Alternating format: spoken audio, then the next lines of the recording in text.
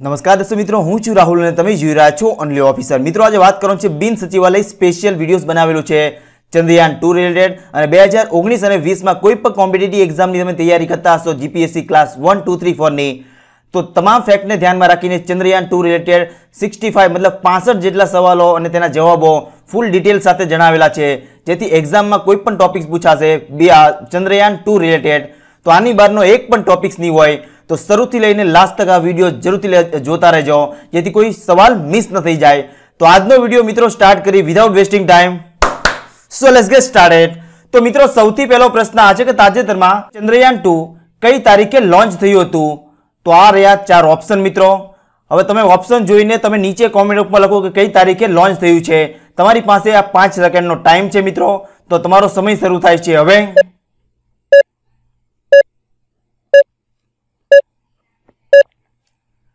તો જવાબ છે મિત્રો 22 જુલાઈના રોજ ચંદ્રયાન 2 મિશન લોન્ચ થયું હતું.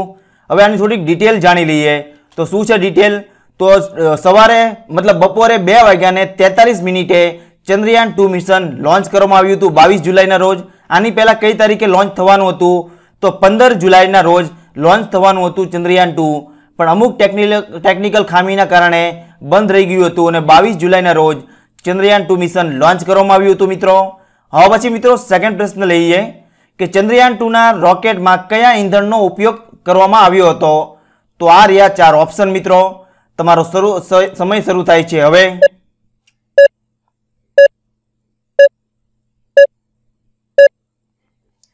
તો જવાબ છે મિત્રો કયા ઈંધણનો ઉપયોગ થયો છે? તો UDMH. હવે મિત્રો વાત રહી છે UDMH ઈંધણનો ઉપયોગ થયો છે ચંદ્રયાન 2માં રોકેટમાં. તો આનું ફૂલ ફોર્મ શું થશે મિત્રો? ઘણીવાર કોમ્પિટિટિવ એક્ઝામમાં ફૂલ ફોર્મ પૂછી લે, તો ફૂલ ફોર્મ જાણી લઈએ. તો અનસિમેટ્રિકલ ડાયમેથાઇલ હાઇડ્રોજન, આ UDMH નું ફૂલ ફોર્મ છે મિત્રો. હવે પછી મિત્રો નેક્સ્ટ પ્રશ્ન આવે છે ચંદ્રયાન 2 કયા લેન્ડ થશે, કઈ જગ્યાએ લેન્ડ થશે? તો આ રહ્યા 4 ઓપ્શન મિત્રો. તમારો સમય શરૂ થાય છે હવે.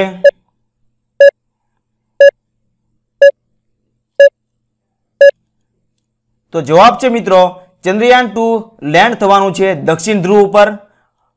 હવે દક્ષિણ ધ્રુવ ઉપર લેન્ડ થવાનું છે તો ચંદ્રયાન 2 મિશન દક્ષિણ ધ્રુવ ઉપર લોન્ચ કરવાવાળું દુનિયાનો 4થા નંબરનો દેશ બન્યો છે આપણો ભારત.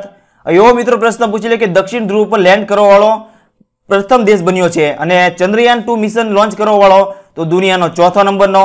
હવે દુનિયાનો 4થા નંબરનો દેશ બન્યો છે આપણો ભારત મિત્રો. તો પ્રથમ નંબર પર કોણ છે? તો પહેલા ચંદ્ર પર મિશન કોણે મોકલ્યું હતું દેશ ઉપર? તો રશિયા દેશે સૌપ્રથમ વાર મોકલેલું હતું. ત્યારબાદ અમેરિકાએ મોકલેલું હતું. ત્રીજો દેશ બન્યો હતો ચાઇના મતલબ ચીન, અને આપણો દેશ બનેલો છે 4થા નંબરનો ચંદ્રયાન 2 મિશન વાળો.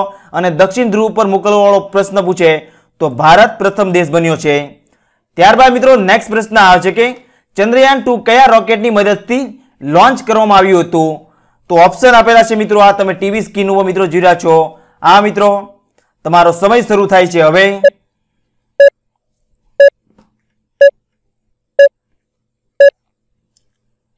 જવાબ છે મિત્રો ચંદ્રયાન 2 GSLV Mark 3 ની મદદથી લોન્ચ કરવામાં આવ્યું હતું. થોડી ડિટેલ સમજી લઈએ શું છે. તો જે રોકેટની મદદથી GSLV Mark 3 ની મદદથી ચંદ્રયાન 2 મિશન રોકેટથી લોન્ચ કરવામાં આવ્યું હતું. તો આ GSLV Mark 3 ને બીજા કયા નામે ઓળખાય છે એ પણ યાદ રાખો. તો બાહુબલી તરીકે ઓળખાય છે. કયું? તો GSLV Mark 3 મિત્રો. આ GSLV Mark 3 ની મદદથી ચંદ્રયાન 2 મિશન લોન્ચ કરવામાં આવ્યું હતું. વજન શું છે આ GSLV Mark 3 નું? તો 640 ટન જેટલું વજન છે GSLV Mark 3 નું મિત્રો. હવે એક ટર્મ આપેલી છે GSLV. તો ઘણીવાર કોમ્પિટિટિવ એક્ઝામમાં GSLV નું ફૂલ ફોર્મ પૂછી લે. તો શું છે? તો GSLV નું ફૂલ ફોર્મ છે મિત્રો Geosynchronous satellite launch vehicle. GSLV નું ફૂલ ફોર્મ છે મિત્રો. તો એટલું વસ્તુ તમને ડિટેલમાં માહિતી હોવી જોઈએ.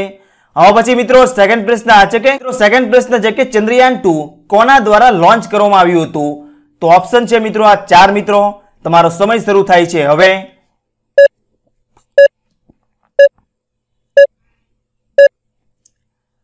તો જવાબ છે મિત્રો ISRO દ્વારા ચંદ્રયાન 2 લોન્ચ કરવામાં આવ્યું હતું. હવે ચંદ્રયાન 2 ISRO દ્વારા લોન્ચ કરવામાં આવ્યું છે તો ISRO નું ફૂલ ફોર્મ શું છે? તો Indian space research organisation ISRO નું ફૂલ ફોર્મ છે. ત્યારબાદ મિત્રો સેકન્ડ પ્રશ્ન આવે છે કે ચંદ્રયાન 2 ક્યાંથી લોન્ચ કરવામાં આવ્યું છે, કઈ જગ્યાએથી લોન્ચ કરવામાં આવ્યું છે? તો આ રહ્યા 4 ઓપ્શન મિત્રો. તમારો સમય શરૂ થાય છે હવે.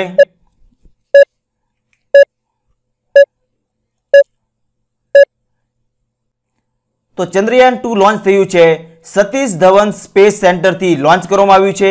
કઈ જગ્યાએ આવેલું છે આ સતીશ ધવન સેન્ટર? તો આંધ્રપ્રદેશના હરિકોટામાં આવેલું છે સતીશ ધવન સેન્ટરથી ચંદ્રયાન 2 લોન્ચ કરવામાં આવ્યું છે મિત્રો. તેવા પછી મિત્રો સેકન્ડ પ્રશ્ન છે કે ચંદ્રયાન 2 ના મહિલા ડાયરેક્ટર કોણ બન્યા હતા? તો આ રહ્યા 4 ઓપ્શન મિત્રો. તમારો સમય શરૂ થાય છે હવે.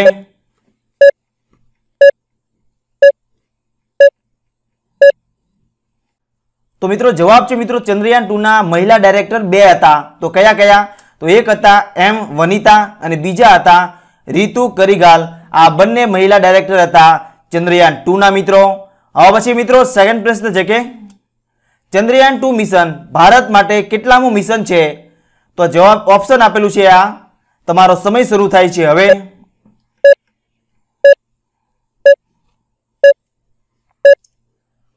તો ચંદ્રયાન 2 મિશન ભારત માટે બીજા નંબરનું આ ચંદ્રયાન 2 મિશન છે મિત્રો. થોડું ડિટેલ સમજી લઈએ. તો આની પહેલા સૌપ્રથમ વાર ભારતે ચંદ્રયાન 1 મિશન કઈ સાલમાં કરેલું હતું મિત્રો? પ્રશ્ન પૂછી લે. તો પ્રથમ વાર ચંદ્રયાન મિશન કરેલું હતું ભારતે 22 ઓક્ટોબર 2008માં સૌપ્રથમ વાર લોન્ચ કર્યું હતું ચંદ્રયાન 1 મિશન. કયા રોકેટની મદદથી? તો PSLV C11 ની મદદથી ચંદ્રયાન 1 મિશન લોન્ચ કરવામાં આવ્યું હતું. અને 2019માં જે ચંદ્રયાન 2 મિશન છે એ સેકન્ડ નંબરનું છે ભારત માટે મિત્રો. નેક્સ્ટ પ્રશ્ન છે મિત્રો હવે ચંદ્રયાન 1 ક્યારે લોન્ચ થયું હતું? તો કઈ તારીખે લોન્ચ થયું હતું? તો ઓપ્શન છે આ મિત્રો 4. તમારો સમય શરૂ થાય છે હવે.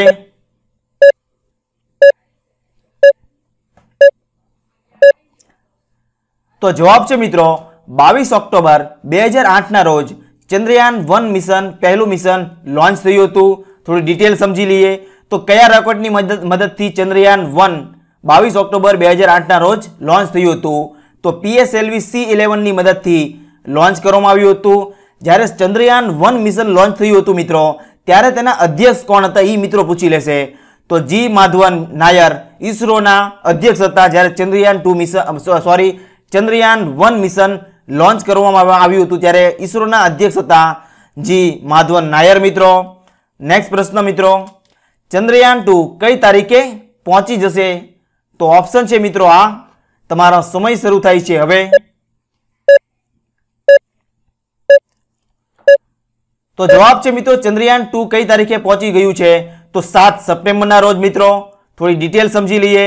તો સવારે 1:50 AM લેન્ડ કરી દીધું છે ચંદ્રયાન 2 7 સપ્ટેમ્બરના રોજ મિત્રો.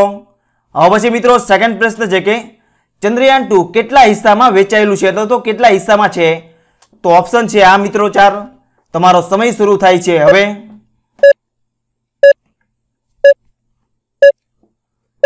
તો જવાબ છે મિત્રો ચંદ્રયાન 2 3 ભાગમાં વહેંચાયેલું છે. તો કયા કયા? તો 3 ભાગ છે. એક તો છે ઓર્બિટર, બીજું છે લેન્ડર અને ત્રીજું છે રોવર. ચંદ્રયાન 2 આ 3 હિસ્સામાં વહેંચાયેલું છે. વાત રહી છે ઓર્બિટરની. તો ઓર્બિટરનું કાર્ય શું રહેશે? તો ચંદ્રમાની સતહ પર વર્ષ દરમિયાન ત્યાંના ફરતા તે ઇન્ફોર્મેશન એકઠી કરશે. ત્યારબાદ બીજા નંબર પર આવે છે લેન્ડર. હવે લેન્ડરની વાત થઈ રહી છે તો લેન્ડરનું નામ પણ રાખવામાં આવ્યું છે. એ પણ મિત્રો કોમ્પિટિટિવ એક્ઝામમાં મિત્રો પૂછી લે. તો લેન્ડરનું નામ શું છે? તો વિક્રમ નામ રાખવામાં આવ્યું છે. વિક્રમ સારાભાઈના નામ ઉપરથી લેન્ડરનું. ત્યારબાદ રોવરનું નામ શું રાખવામાં આવ્યું છે? તો પ્રજ્ઞાન રાખવામાં આવ્યું છે રોવરનું નામ મિત્રો. હવે પછી મિત્રો સેકન્ડ પ્રશ્ન છે કે ચંદ્રયાન 2 ને દક્ષિણ ધ્રુવ પર પહોંચવા માટે કેટલો સમય લાગ્યો છે? તો ઓપ્શન છે આ મિત્રો. તમારો સમય શરૂ થાય છે હવે.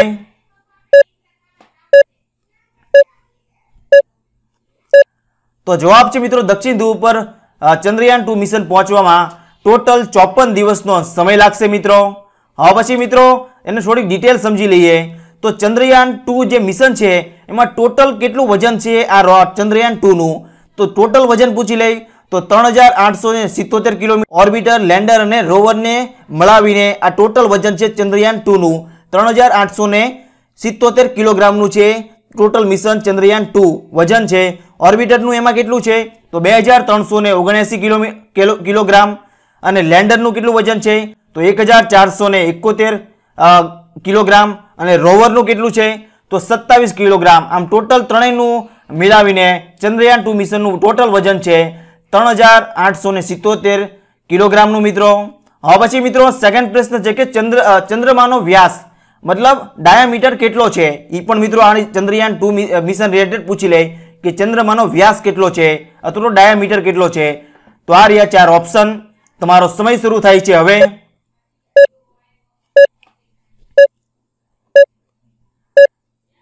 તો જવાબ છે મિત્રો ચંદ્રમાનો વ્યાસ છે 3474.2 કિલોમીટરનો ચંદ્રમાનો વ્યાસ છે મિત્રો. હવે પછી છે ચંદ્રયાન 2 માં કુલ કેટલો ખર્ચો કરવામાં આવ્યો હતો તો આ રહ્યા 4 ઓપ્શન મિત્રો. તો ચંદ્રયાન 2 મિશન રિલેટેડ કેટલો ખર્ચો થયો છે તમારો સમય શરૂ થાય છે હવે.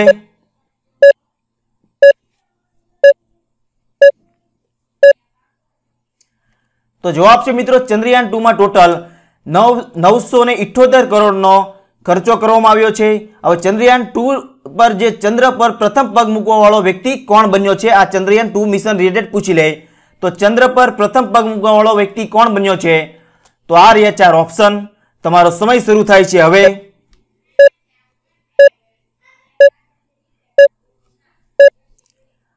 તો જવાબ છે મિત્રો ચંદ્ર પર સૌપ્રથમ વાર પગ કયા વ્યક્તિએ મૂક્યો છે તો નીલ આર્મસ્ટ્રોંગે મૂક્યો હતો સૌપ્રથમ વાર ચંદ્ર પર સૌપ્રથમ વાર પગ મિત્રો. ડિટેલ જાણી લઈએ શું છે તો શેમાંથી ઉતર્યા હતા આ નીલ આર્મસ્ટ્રોંગ તો અપોલો 11 માંથી જે અંતરિક્ષ યાન હતું અપોલો 11 માંથી નીલ આર્મસ્ટ્રોંગે સૌપ્રથમ વાર ચંદ્ર પર પગ મૂક્યો હતો. કઈ સાલમાં તો 20 જુલાઈ 1969 માં ચંદ્ર પર સૌપ્રથમ પગ મૂકવા વાળો દુનિયાનો સૌપ્રથમ વ્યક્તિ બન્યો હતો નીલ આર્મસ્ટ્રોંગ મિત્રો. હવે પછી મિત્રો સેકન્ડ પ્રશ્ન છે કે ઇન્ડિયન સ્પેસ મિનિસ્ટ્રીના હેડ કોણ હોય છે તો આ રહ્યા 4 ઓપ્શન. તમારો સમય શરૂ થાય છે હવે.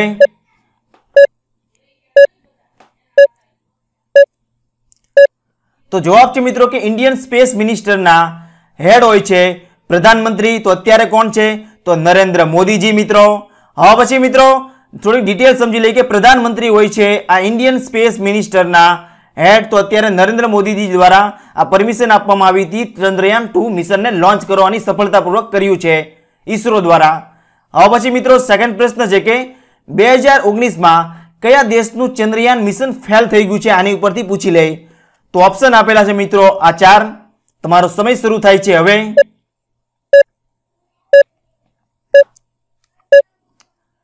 તો જવાબ છે મિત્રો કે 2019માં કયા દેશ દ્વારા ચંદ્રયાન 2 મિશન અથવા ચંદ્રયાન મિશન ફેલ થઈ ગયું છે તો ઇઝરાયલ દેશનું ચંદ્રયાન મિશન હમણાં રિસન્ટલી 2019માં ફેલ થઈ ગયું હતું.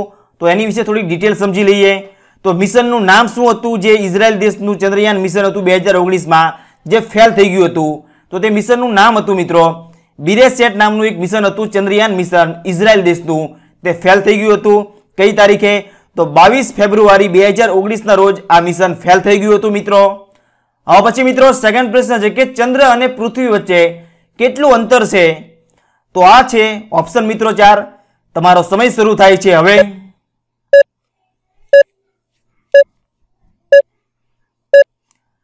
તો જવાબ છે મિત્રો ચંદ્ર અને પૃથ્વી વચ્ચે ટોટલ અંતર છે 3,84,400 કિલોમીટરનો મિત્રો. હવે પછી મિત્રો સેકન્ડ પ્રશ્ન છે કે ચંદ્ર પર ગુરુત્વાકર્ષણ પૃથ્વીની તુલનામાં કેટલું હોય છે તો આ રહ્યા 4 ઓપ્શન મિત્રો. તમારો સમય શરૂ થાય છે હવે.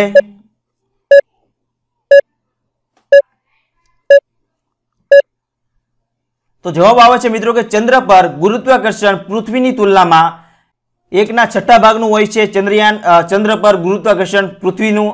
સમજીએ થોડા ઉદાહરણ તરીકે જો પૃથ્વી ઉપર કોઈ મનુષ્યનું વજન 60 કિલોગ્રામનું હોય તો તે ચંદ્ર ઉપર જશે તો 10 કિલોનો થઈ જશે તે વ્યક્તિ ગુરુત્વાકર્ષણને કારણે. ત્યારબાદ મિત્રો સેકન્ડ પ્રશ્ન છે કે ચંદ્રની સતહ પર જે શોધ અથવા તો અધ્યયન કરવામાં આવે છે તેવા વિજ્ઞાનને શું કહેવામાં આવે છે એ પણ યાદ રાખો. તો આ રહ્યા 4 ઓપ્શન મિત્રો. તમારો સમય શરૂ થાય છે હવે.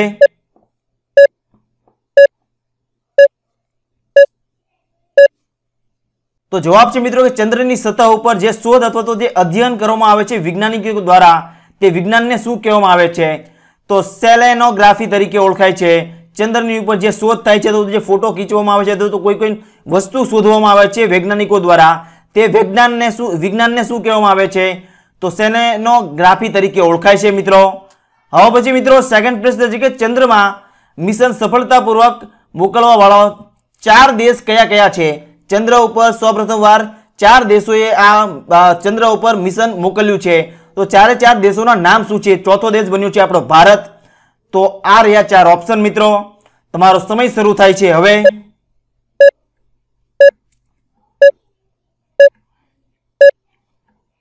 તો જવાબ છે મિત્રો કે ચંદ્રમાં મિશન સફળતાપૂર્વક 4 દેશો દ્વારા કરવામાં આવ્યું છે. તો 4 દેશોના નામ છે. સૌપ્રથમ દેશ કયો છે? તો રશિયા, ત્યારબાદ છે અમેરિકા, ત્યારબાદ ત્રીજા નંબરનો દેશ બન્યો છે ચાઇના, અને આપણો દેશ બન્યો છે ભારત ચોથા નંબરનો ચંદ્રયાન મિશન સફળતાપૂર્વક લોન્ચ કરવા વાળો. હવે થોડું ડિટેલમાં સમજી લઈએ કે ચંદ્રયાન મિશન કયા કયા દેશે કઈ સાલમાં મોકલેલું છે. તો તમે ટીવી સ્ક્રીન ઉપર મિત્રો જોઈ રહ્યા છો, આ છે. તો રશિયા દેશે સૌપ્રથમવાર ચંદ્રમા મિશન સફળતાપૂર્વક પરીક્ષણ કર્યું હતું. તો તે મિશનનું નામ શું હતું? તો લુના 2. તેની તારીખ કઈ તારીખે લોન્ચ કરવામાં આવ્યું હતું આ ચંદ્રમા મિશન રશિયા દ્વારા? તો 12 સપ્ટેમ્બર 1959માં. ત્યારબાદ બીજો દેશ બન્યો હતો સફળતાપૂર્વક. તો કયો? તો અમેરિકા. તે મિશનનું નામ શું હતું? તો રેંગર જે 7 નામનું મિશન હતું, જે 28 જુલાઈ 1964ના રોજ સફળતાપૂર્વક અમેરિકાએ ચંદ્રયાન મિશન સફળતાપૂર્વક ક્લિયર કર્યું હતું. ત્યારબાદ ત્રીજો દેશ બન્યો હતો ચાઇના. તેનું મિશનનું નામ શું હતું? તો યુ2. કઈ તારીખે લોન્ચ થયું હતું? તો 1 ડિસેમ્બર 2013ના રોજ. ભારત બન્યો છે ચોથો દેશ. તો ભારત કયું મિશન છે? તો ચંદ્રયાન 2. કઈ તારીખે લોન્ચ થયું? તો 22 જુલાઈ 2019ના રોજ આ લોન્ચ થયું છે. તો 4 દેશના નામ પૂછી લેશે. કયો દેશ કઈ સાલમાં કયું મિશન મોકલેલું છે? એ કોમ્પિટિટિવ એક્ઝામ માટે ખૂબ જ મહત્વનું છે. 2019 અને 20ની કોઈ પણ કોમ્પિટિટિવ એક્ઝામની તમે તૈયારી કરતા હશો અને જો ચંદ્રયાન 2 રિલેટેડ પૂછાશે તો આની બહારનો એક પણ ટોપિક્સ નહીં હોય એવું 100% ખાતરી આપું છું. અને જો તમે સેપરેટ પેજ ઉપર હતો તો આની પર આ વિડીયો ડાઉનલોડ કરી લેશો, અથવા તો કોઈ લાઇક કરી દેશો, અથવા તો વિડીયોઝ પસંદ આવ્યો તો કોઈ વધારે લોકો સુધી શેર કરી દેશો, તો વધારે સ્ટુડન્ટને આનો ફાયદો મળી રહેશે. તો એઝ અ રિક્વેસ્ટ કે નિસ્વાર્થ ભાવે વિડીયો વધારે લોકો સુધી શેર કરો, જેથી વધારે આ ચંદ્રયાન 2 મિશન રિલેટેડ તમામ પ્રકારના જે કોમ્પિટિટિવ એક્ઝામની જે તૈયારી કરતા હશે, જે ગરીબ છોકરા સુધી જે નોલેજ ન પહોંચતું હોય, તો એઝ અ રિક્વેસ્ટ કે મારી એવી ચેનલથી વધારે લોકો સુધી નોલેજ ગેઇન થાય અને વધારે લોકો સુધી હું પહોંચી શકું. તો એઝ અ રિક્વેસ્ટ કે આ વિડીયોને એટલો બધો શેર કરો જેથી વધારે લોકો આપણી ચેનલ સાથે જોડાય. નિસ્વાર્થ ભાવે કોઈ પણ અત્યારે સુધી કોઈ પણ વ્યક્તિ પાસેથી એક પણ રૂપિયો લીધેલો નથી. નિસ્વાર્થ ભાવે હું ભણાવું છું. તો એઝ અ રિક્વેસ્ટ કે મારા ડેડિકેશનને અને મારા કામને વધારે અપ્રિશિએટ કરો, જેથી વધારે વિડીયોઝ આવા તમારી માટે લાવતો રહો અને તમારી એક્ઝામને ઓર જ્યાદા ઇઝી અને સરળ બનાવવાની હર મુમકિન કોશિશ કરી. મારી ચેનલનું નામ છે ઓનલી ઓફિસર. મિત્રો, તમારા દોસ્તાર કોઈ પણ જગ્યાએ ફેમિલી મેમ્બર અથવા કોઈ જીપીએસસીની તૈયારી કરતા હોય તો આ ચેનલનું નામ જરૂરથી જણાવજો. અને સબસ્ક્રાઇબ ન કર્યું હોય અત્યાર સુધી આ ચેનલને તો અત્યારે સબસ્ક્રાઇબ કરો, જેથી આવનારા ટાઈમમાં એક ધાસુ વિડીયો સાથે ડેલી બેઝ પર 2 થી 3 વિડીયોઝ આપવાની કોશિશ કરી, જેથી તમારી એક્ઝામને ઓર જ્યાદા ઇઝી અને સરળ બનાવવાની હર મુમકિન કોશિશ કરી. તો અમારો કિંમતી સમય આપીને મારો વિડીયો જોવા માટે ધન્યવાદ. હું આશા કરું કે તમારો દિવસ આજનો ખૂબ જ સરસ જાય. તમારી આવનારી એક્ઝામ માટે best of luck and thanks for watching the video મિત્રો.